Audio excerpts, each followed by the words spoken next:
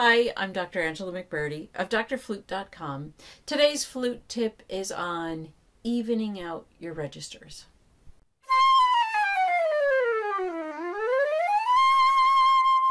When you play from a low C to a high C, just 2 octaves higher, what do you hear dynamically? Play it for me right now. Just play through from the low C all the way up 2 octaves to the high C. And what do you hear?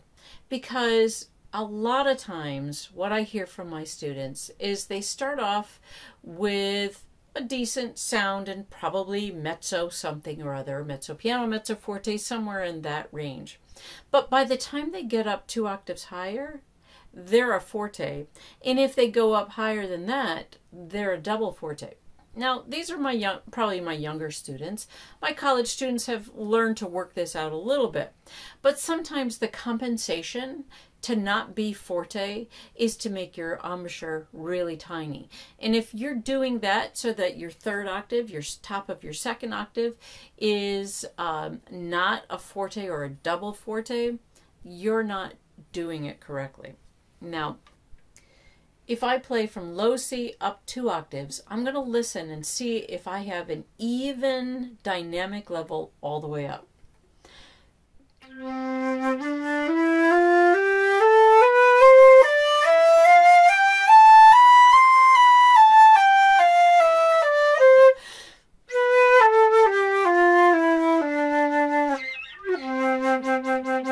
My fingers didn't want to land that low C.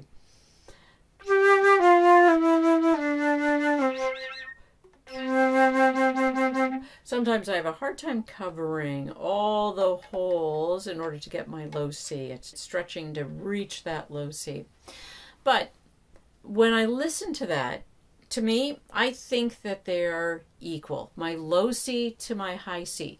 Now, there's going to be a difference in timbre because the wave is faster, or the wave lengths are closer together as you get higher, and you're going to sound a little bit more on the forte side of things. But I don't want to really get forte. I want that evenness of octaves all the way from my low C to my high C and even higher than that.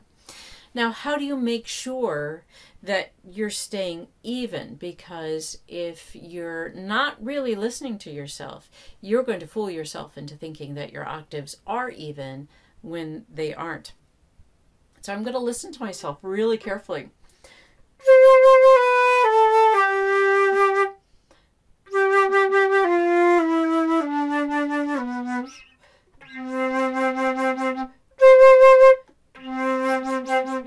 I feel like those are equal. Let me go up.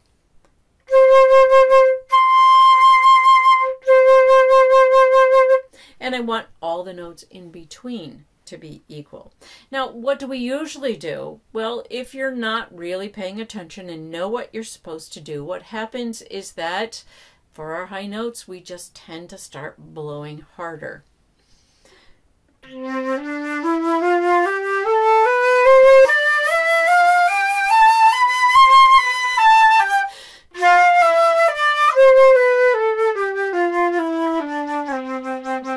There, I landed my low C. So I blew harder as I got higher, and that's what I hear a lot, is that we are blowing harder. And if you're not blowing harder, you're tightening up your embouchure to compensate for getting those high notes out. Now, I've said this before in other flute tips, but what is the key here to getting your high notes out and not blowing harder? And if you're one of my students, you'll know the answer is more, what am I going to say? More support. Or in my vernacular, I like to say more pressure. If I maintain that pressure all the way up, I free my embouchure here to be loose and to get those notes out with the best tone quality and not being forte. So I'm going to watch my air pressure and keep it up.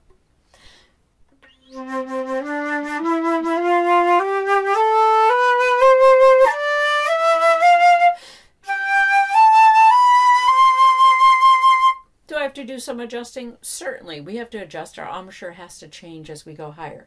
But I kept it all kind of in that forte range.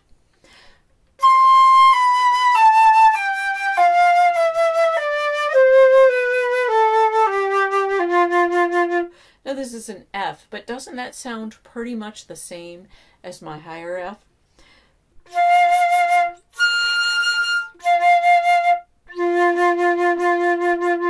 I think our ear can pick up all of those Fs, those 3 Fs that I just played, at being at the same dynamic level.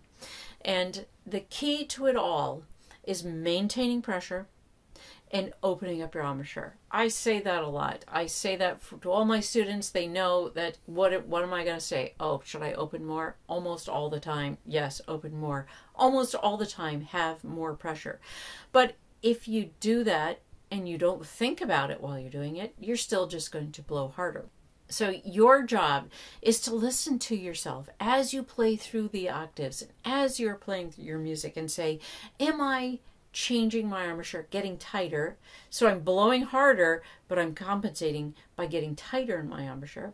Or am I allowing my air pressure or support to hold up those notes and then freeing up my embouchure to be nice and open?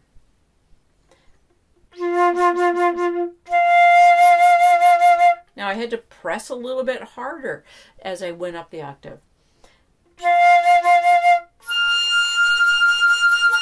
I still feel in here I'm pretty loose for that high F. Now maybe I'm a little more firm right here in the center, but in here this is still very loose. But each F I had to push a little bit more. There needs to be a little bit more pressure to hold that up so that I can go through the octaves.